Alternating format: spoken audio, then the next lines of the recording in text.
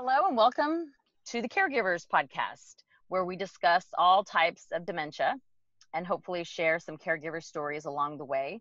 My name is Kimberly Scott, and I'm a part-time caregiver to my mother, who at age 65 was diagnosed with early onset dementia.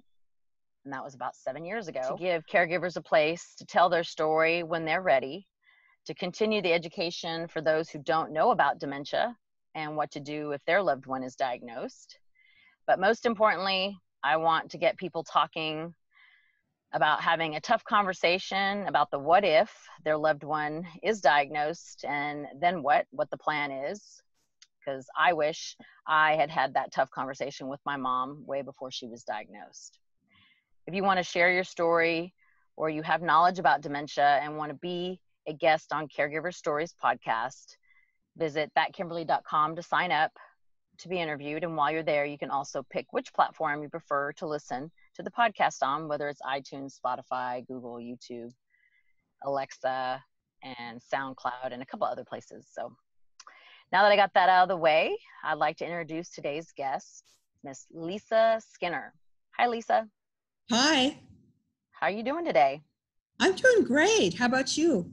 I'm doing great. Thank you so much. Thank you so much for joining me. So tell the listeners a little bit about your background, who you are, and what led you to the work you do today. Okay, and thank you for having me on your podcast. I appreciate it. So I actually am a behavior specialist, and I have worked with families whose loved ones suffer from some form of brain disease that causes dementia. We know there are over 70 brain diseases that do cause dementia. Wow, 70? Over 70, yes. Wow, okay. And of course, Alzheimer's is the most common, yes. And I honestly don't know of a case of Alzheimer's disease that didn't include dementia, but there actually are several brain diseases that the afflicted person can have dementia or not have dementia. And a really famous case is Michael J. Fox with Parkinson's disease. Parkinson's is a disease that dementia can accompany, or you can be like Michael J. Fox and have Parkinson's disease and not have any cognitive impairment whatsoever. Wow. I didn't know that. That's new. Yeah. So, there's several brain diseases out there that can have dementia attached with it and some that, don't necessarily. My story goes back 40 plus years with my grandmother, and I was just a teenager then, and she was displaying some pretty bizarre behaviors. And turns out she had some form of dementia, probably Alzheimer's disease. And that was my very first experience with that. I have since, over the years, had 8 family members with dementia. Wow. Of them blood relatives and some of them relatives that had married into the family. I decided at some point in my life, because my degree is in human behavior, that I wanted to kind of become an expert from a psychosocial approach. So what I mean by that is I've studied the behaviors that accompany folks with dementia, and there are some pretty bizarre behaviors, and a lot of people don't understand that it's part of the disease. Yeah. They think that their loved one has just completely gone off the rails. But a lot of the behaviors are very common.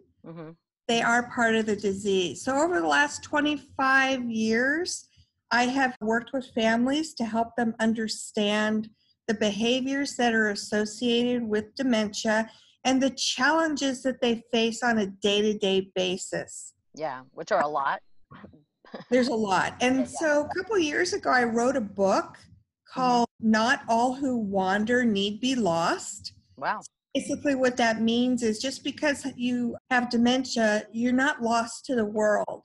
There are a lot of tools that they can have in their tool belt to know about the disease that will help them understand what's happening with their loved one know how to respond to the different behaviors, because what I discovered is our instinctive response to a lot of the behaviors is counterintuitive. Yes, I Almost agree. have to retrain ourselves to respond to the behaviors that are associated with dementia. Yes. Retrain yourself with patience, may I add.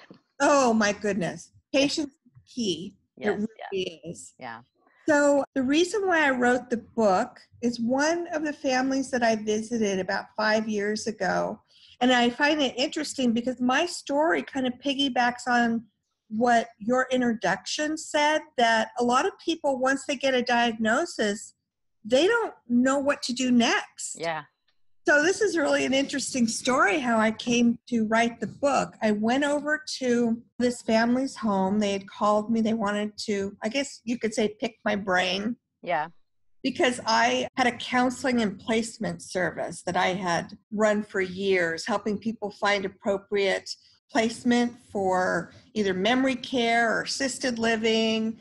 And they were dealing with two different family members. The wife's father had Parkinson's disease, and the husband's mother had some form of dementia. They called it Alzheimer's, but I don't know if that was a diagnosis. You know, it's really difficult to make that diagnosis. I found that they automatically lump, when they're not sure and they just call it dementia, that they lump it in with Alzheimer's instead of just, that's how I was in the beginning until I realized that dementia was a symptom of all these other diseases. I was saying 20 diseases. I didn't know that there were 70 plus brain diseases. Yeah. On top of that, but yeah, it took me a while to learn, that. Well, one of the most common questions I get is, what's the difference between Alzheimer's and dementia? Mm-hmm. Really easy way to explain that. Dementia is a broad term used to describe the symptoms that accompany one of the 70 brain diseases. Got it. So when we have the flu, if we get the flu, we all suffer a variety of different symptoms. And, you can line 10 people up who all have the quote unquote flu, but their symptoms could be very different. Mm-hmm. Some people get the chills and the fever and the body aches, but not everybody gets all the symptoms. Dementia is really a term used to describe symptoms that accompany a brain disease. That's a great analogy. Yeah, it's easy to understand. Yeah, absolutely. So when you talk about dementia, it's really you're describing symptoms, and not everybody displays the same symptoms. Mm-hmm. Some people get the hallucinations, some people get the delusions, some people get the paranoia, some people don't get any of those. Some people get angry, some people don't. Yes. Some people, yeah. Exactly right. So those are all symptoms that are lumped under the umbrella term dementia. Yeah. So dementia is not a disease, it's the symptoms of the disease. Yes, I've been trying to tell people that. I might substitute that in my opening after this one. So feel free, because it's a great way for people to understand the difference, because most people think dementia is a separate disease. Yeah, no, I agree. And learning and meeting the people that I have met over the past 7 years, it's a huge ongoing education, because you don't know what you don't know. Exactly. But just to circle back to, so you met with this family, because I know. Yes, and that was their exact reason. They didn't know what they didn't know. Yeah. And they heard about me, so they called and asked me to come over, and they really just wanted to get some information.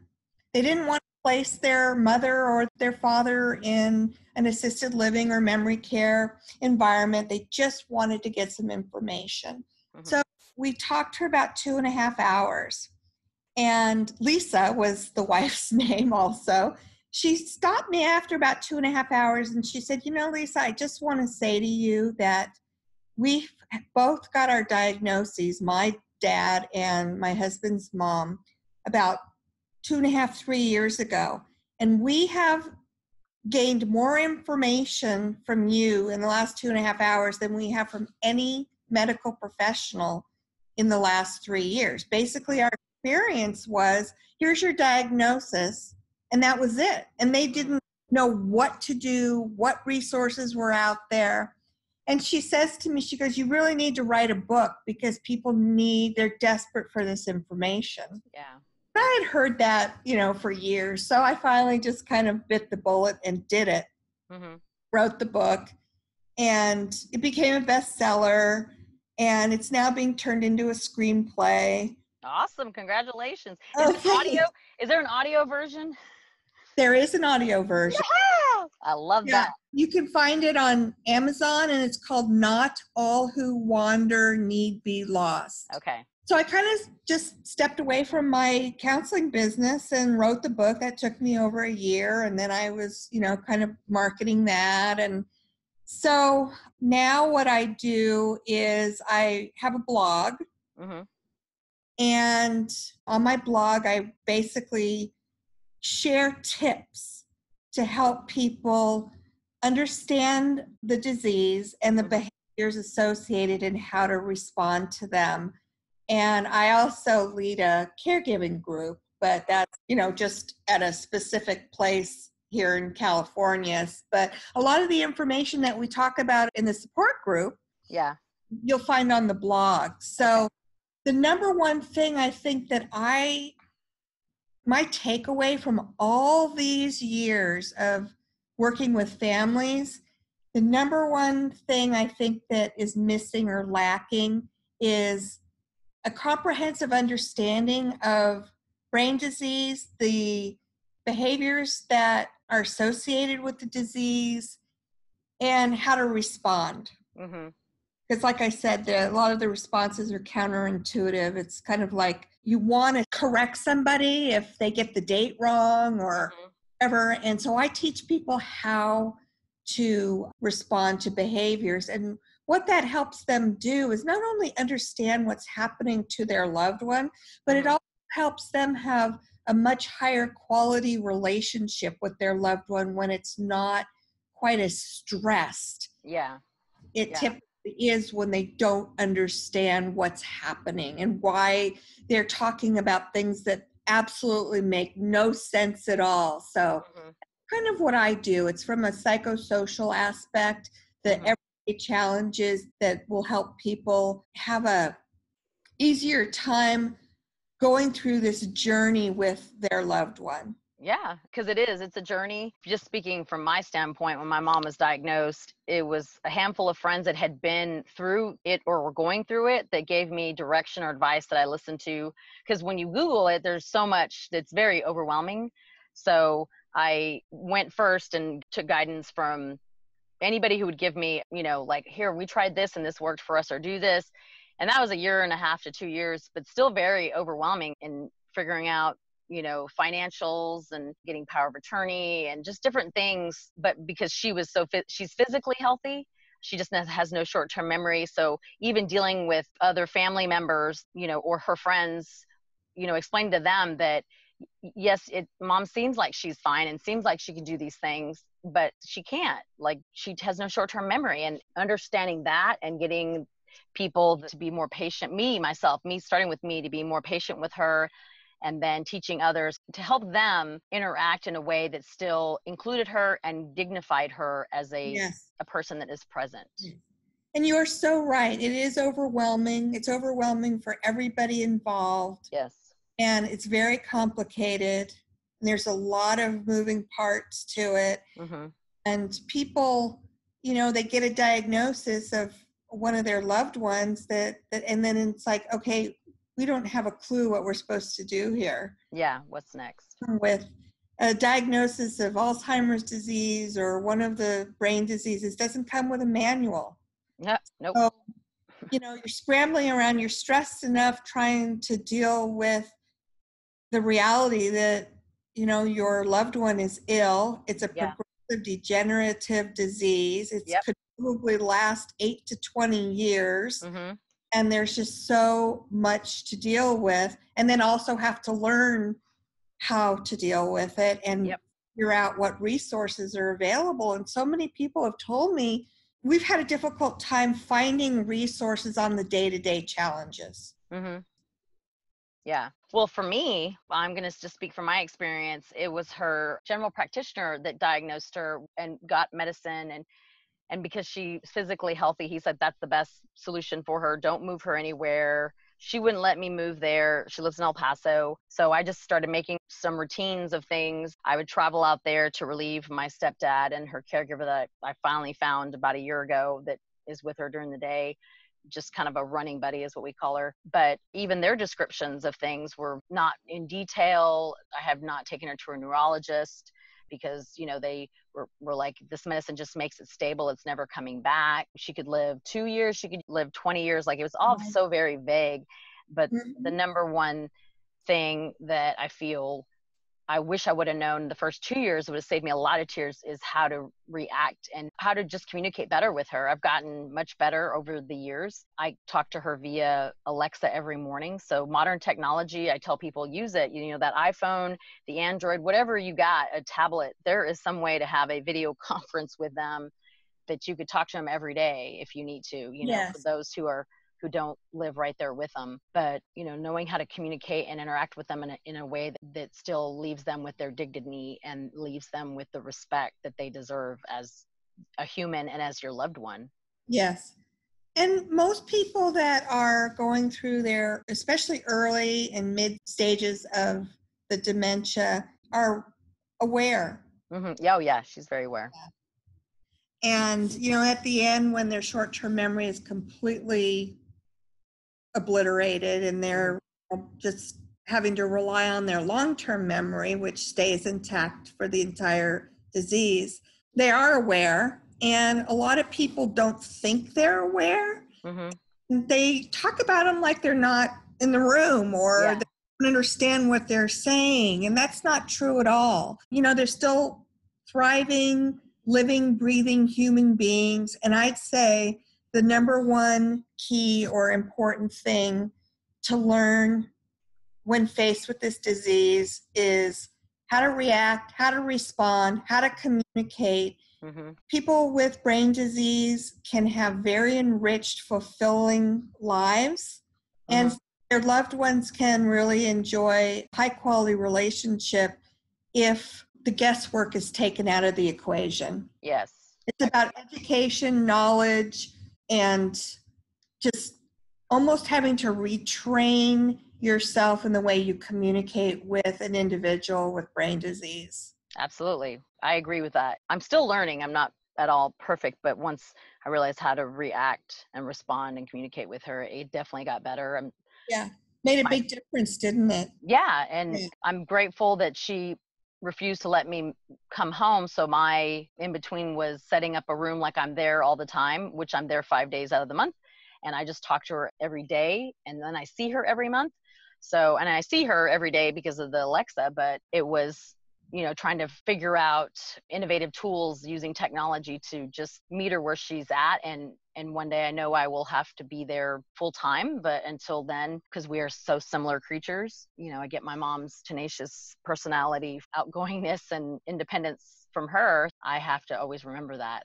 Well, that's a great story that you got it figured out and you're enjoying your relationship with your mom. Yeah. I don't have it fully figured out, but it's definitely better than what it was. I do want to ask this question.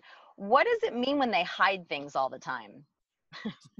That's a great question. And I get that a lot because that's one of the very common behaviors of dementia. Not everybody does it. Mm-hmm. A lot of people do. And there isn't one explanation for why they do it. They could be doing it for several different reasons. And I'll share a couple of those reasons. Most of us, our parents are kind of the Depression era generation. Mm-hmm.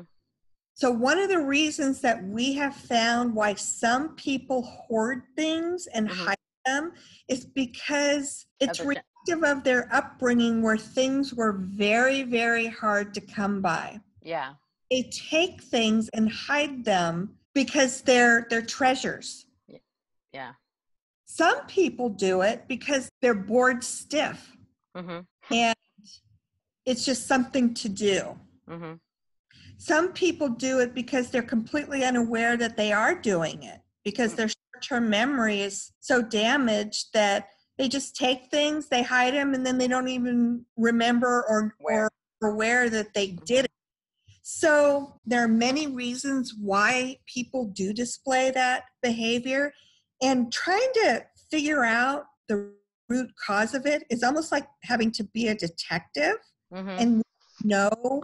So like, my father, he had a very sad upbringing during the Depression. Mm-hmm. If he had been displaying those kind of behaviors, I probably would have thought it was based on his upbringing in childhood, where you couldn't get a piece of fruit, or you had to stand in a what they called bread line, and now all these years later they remember those things were so hard to come by, or some have even kind of gone back to that period of time in their life, and they see something that looks good, they take it and they hide it so nobody can take it away from them. Mm-hmm. So there are multiple reasons why you see this type of behavior. And, we could have 50 people that do the taking and the hiding and the hoarding, and there could probably be, a different reason for each person Yeah. why they're doing it.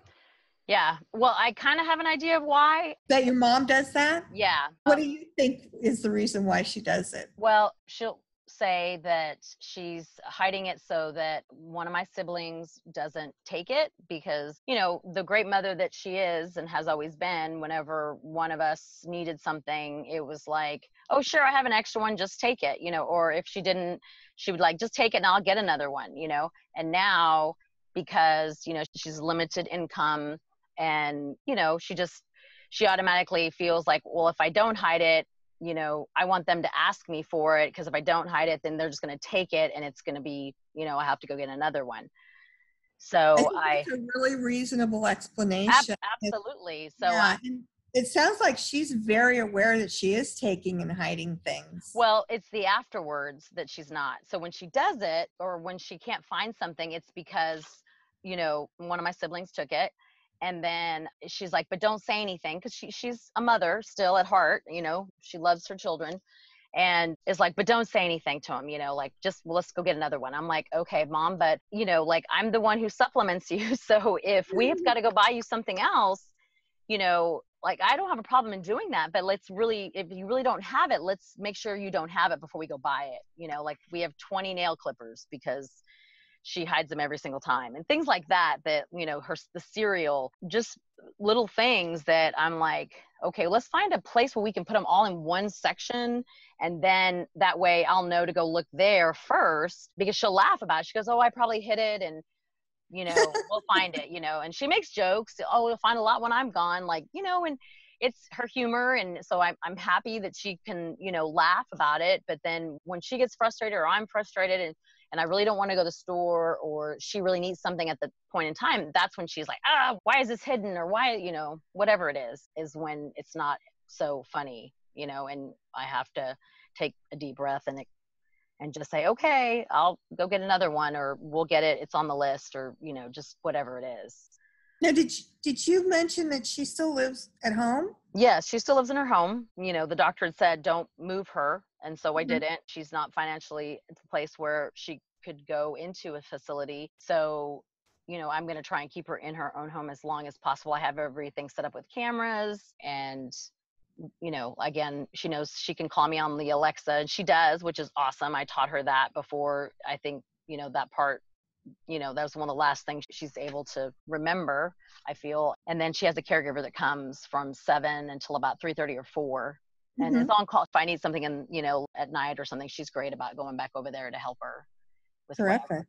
But yeah, I know that's gonna change, and I'm prepared. So I'm still preparing for things as Mhm. they do. But yeah, it keeps her a little bit more stable, I think, by her being in her own home for right now. Yeah, yeah. People What? ask that all the time. How long should I keep my parent at home? And I think Uh-huh. probably the best answer is as long as you feel that they're still safe Yes. there. Yeah. I agree. That varies from person to person. Yeah. 100%. She doesn't drive anymore, which is always a big dispute when she wants to go somewhere and there's nobody there to take her. But that was doctor recommended, and that's what we have to keep reminding her that the doctor said. But yeah, I do know that one day there will be a time when she is no longer safe in her own home by Yeah. herself. But right now we're working through that. What is something that surprised you from, being involved in the world of dementia? Well, I don't know if there's one particular thing that surprised me, because every single incident or every single person's story is unique. Mm-hmm. And the behaviors don't really surprise me because I know that they're associated with the illness. Mm-hmm. There are some things that come out sometimes that are unexpected, but I don't really know that there's anything about dementia or brain disease that can surprise anyone, because What about's common then? What, like, since you've studied so many people, what's common people probably are one of the surprised most by? common things, and this piggybacks on your comment that you have to just learn extreme patience. Probably one of the most common behaviors that I've seen over the 25 years is repeatedly asking questions, the same question, and Mm-hmm. it drives people nuts. Mm-hmm. And they lose their patience Mm-hmm. with their loved one and say, okay, for the 2700th time, it's the same answer I gave you Yeah. the previous times you've asked me. But you really have to You can't say that. yourself and be so patient, because they honestly don't remember that they just asked that same question 2 seconds ago. Yeah. It's the disease. This is the Mhm. disease. Yeah. So they're thinking they're asking you for the very first time, where it could have been the 150th time. My recommendation for that is answer the question and then try to get them interested or redirected or on a different subject, because sometimes they just don't let go of that same question because Yeah. they don't think anybody's answered it. Yeah. Or if it becomes 110th time, you can kind of make it comical where, different answers might help you just break up the monotony and get you both laughing. Something that will make them laugh is always I find that to be helpful, and have had several conversations with people that say, yeah, they, make a different answer each time to make it humorous for themselves, or say something that will make it humorous for the other person, so that you're not saying things like, I already told you. You should never act like you've told them before. You should just repeat yourself. And I think that was a very hard thing to explain to others, but also hard thing to get into a pattern of doing in the beginning. Yeah, that's a great point. And one of the things that I have also found that's important to know is, there are tools that you can have in your toolbox. So when you recognize this behavior, and there's, best practices for responding or reacting, but it's not foolproof. We're talking about people's behaviors. We're not talking about, true science. And if one thing doesn't work, you might need to try something else. Yeah. Need to try something, several different techniques. Yeah, that's great advice. Thing will work, and the next day, and a lot of times people's frustration is getting their loved one to take a bath or a shower, because a lot of times they just don't want to and they refuse, and that's frustrating to the loved one. Yeah. A variety of techniques. If one thing doesn't work, try this or then try that. There are a lot of things that nothing's set in stone. Not one particular technique will work 100% of the time. You might need to try something else, because we're talking about human beings, and they've got, moods like we do, and always feel like doing something at that very moment. And we're going to say, no, I don't want to do that. And well, it's the same for our loved ones when they have cognitive impairment. Maybe they don't feel like taking a shower, or maybe feel like, doing that activity. But that doesn't mean that, they're just being obstinate. It might just be they just simply don't feel like it at that moment. So there's things to try, different ways to see if you can kind of get them interested in it. And if not, that's okay. Try again later. Yeah.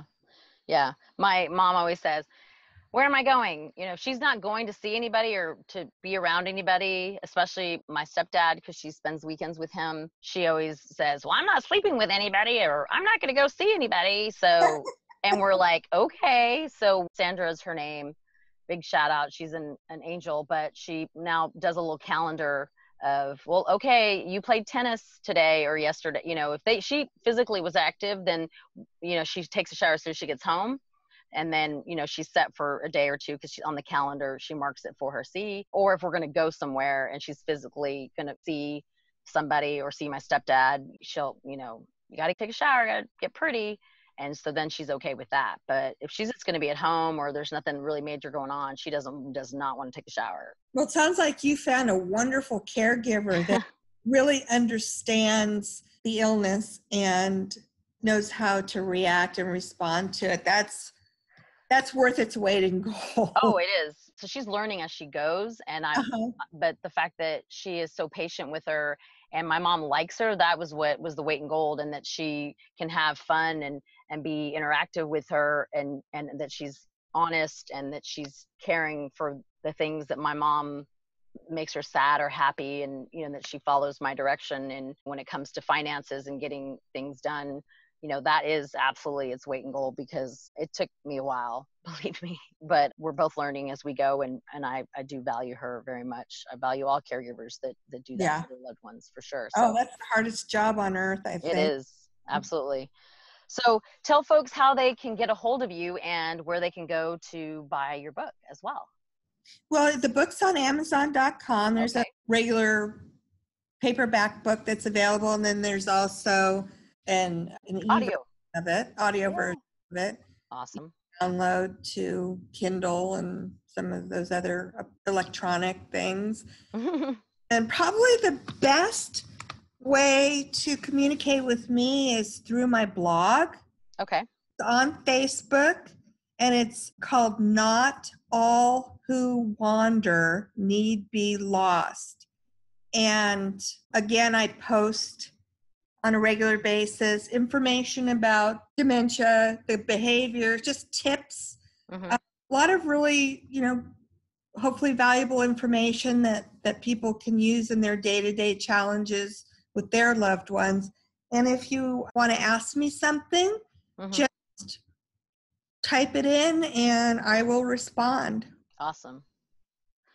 Well, you're definitely doing a great service by putting out those tips, and I look forward to listening to your audiobook, because I know that it's an ever evolving disease, and as a part-time caregiver, but, you know, I feel my mom brought me into this world and she should be going out in the happiest style possible or the happiest mood possible. I totally agree with you. So I want to make sure that I do my best, and there are times that I know that I could do better, and I just try to not beat myself up and do the best that I can, because it's a process. It takes a village, for sure. Yes.